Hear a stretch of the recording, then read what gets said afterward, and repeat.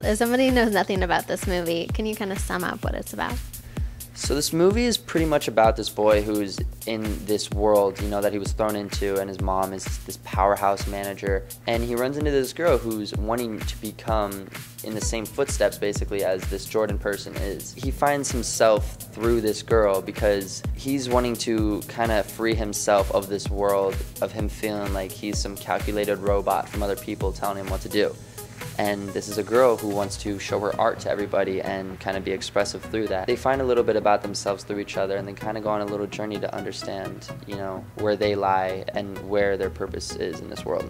This role for you is a little bit different than what we're used to in Descendants. A little bit less makeup, a little less dressy. What did you like about this role? I really liked that it was a character I haven't played before. I'm pretty outgoing myself, and she's sort of more of an introvert and sort of keeps to herself at school, doesn't really have too many friends to hang out with, which was really fun. It was fun to bring that to life. Acting in a movie is really different than doing Vine and social media. What's one thing that you learned from it or that you were surprised to know? It was so much fun. It was such a surreal, unbelievable thing that I was able to do, just based on the fact that I've always wanted to do it before social media, so the fact that it happened through social media was a really cool experience for me. But one thing I learned the most was just how acting is really a mind game, and you really just kind of have to put yourself in this person's shoes and say, okay, I am this person from now on. I am not Matthew Espinosa, I am Jordan J.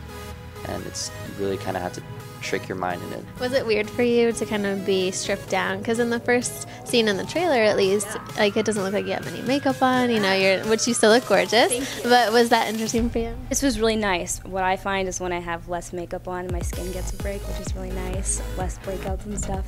And just kind of keeping it fresh and natural is always nice. My God! Help! Let me in. I'm sorry?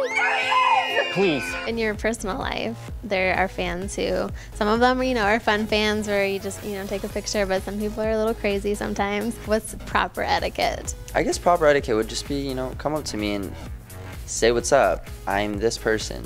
And, you know, they came up to me because they know who I am. So, like, obviously I'm still going to introduce myself, but when people come up to me, they're like, can I get a photo? I'm like, yeah, sure. Like, of course I'll say yes, but it's like I want to have maybe like a conversation with them, know who this person is, so I don't feel like I'm just some person at a museum. Like, but I'm the museum person, they're just taking a photo. So I want to feel like I have a purpose in their life other than them showing their friends that they got a photo with this person. What was it like when you guys were shooting? There's lots of goofing off between takes and sort of when we were doing like our behind the scenes stuff.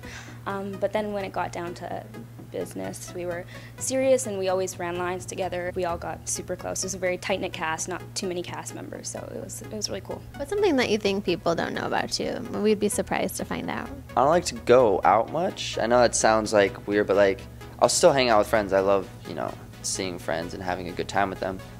But overall, I'm not that guy who is just like, oh, what are we doing tonight? Then the next day comes, oh, what are we doing tonight? But I'm just one of those people who's like, you know, I'm just gonna kick back tonight. I'm good, guys.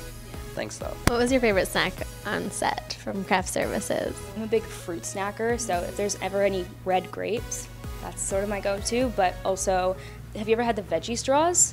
Yeah, I love veggie straws. That's when I'm trying to keep it healthy, but when I'm not, like Kit Kat, always Kit Kat, yeah.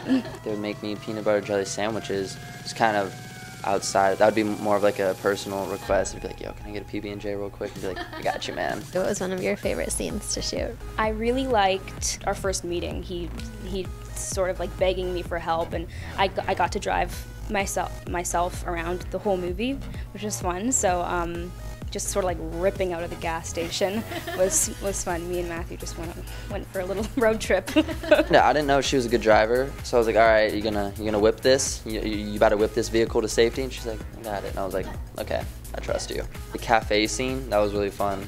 I get to like slide under a table all dramatically, like, so that was pretty fun for me to do, and like just be this, I don't know. I don't want to say too much of it because I don't want to give it away because the movie hasn't come out yet, but it does June 10th. Be Somebody in theaters, on select, on demand, and iTunes. What would be one of the biggest takeaways that you hope people take away from the movie? Having unexpected friends. I think it's important to keep an open mind. Like, she at first thought she didn't want anything to do with him.